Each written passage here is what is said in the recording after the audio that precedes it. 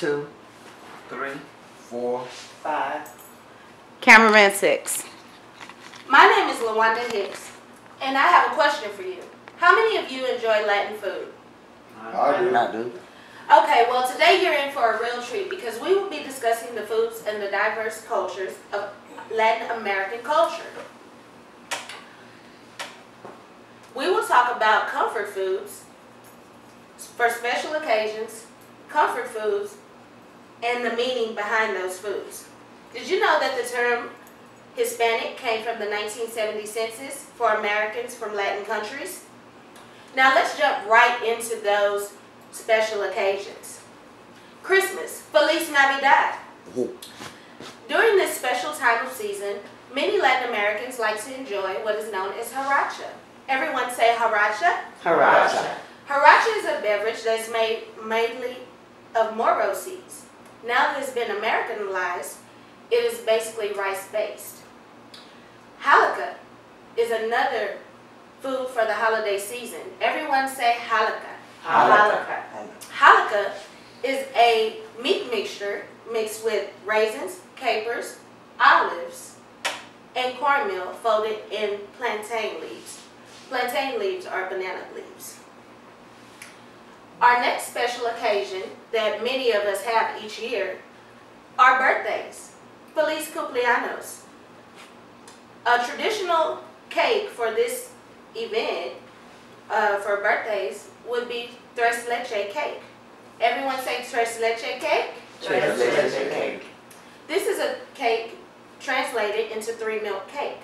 It's a moist cake, and to this day, not many people know where this cake originated from. Next, we will be discussing comfort foods. Oh, it just makes you feel all warm, doesn't it?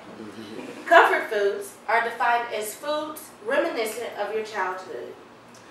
If you've ever walked into your grandparents' house and smelled the intoxicating aroma of food and hear the family in the background, well, that's menudo.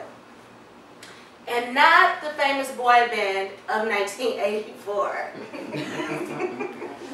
But it is a soup that is prepared by the entire family for the entire family, where each person in the family has a specific purpose. Another comfort food are black beans, also known as frijoles negros. Everyone say frijoles negros? Frijoles negros.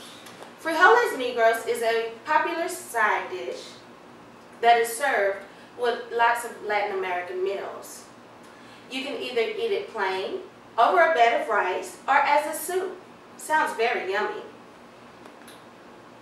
Now we will discuss the reasons and the meanings behind these foods, which I know you're ready to know.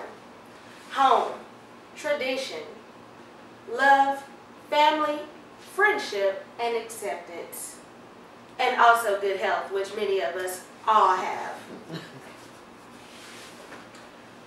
In conclusion, this presentation today that we spoke about were foods for special occasions, such as birthdays, Feliz cumpleaños, Christmas, Feliz Navidad, foods for comfort like menudo and black beans, and the meanings of these foods.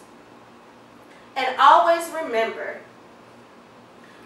food is our common ground and a universal experience.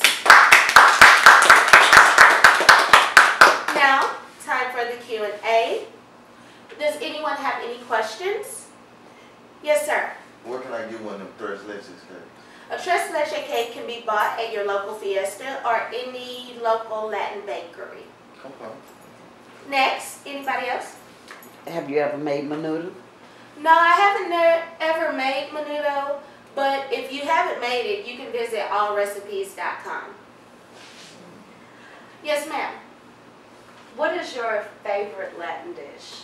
My favorite Latin dish? Oh my God. There's so many, but I would have to say the frijoles negros. Okay. Okay. I would like to thank everyone today for being here for my presentation, and you guys have a wonderful day. Thank you much.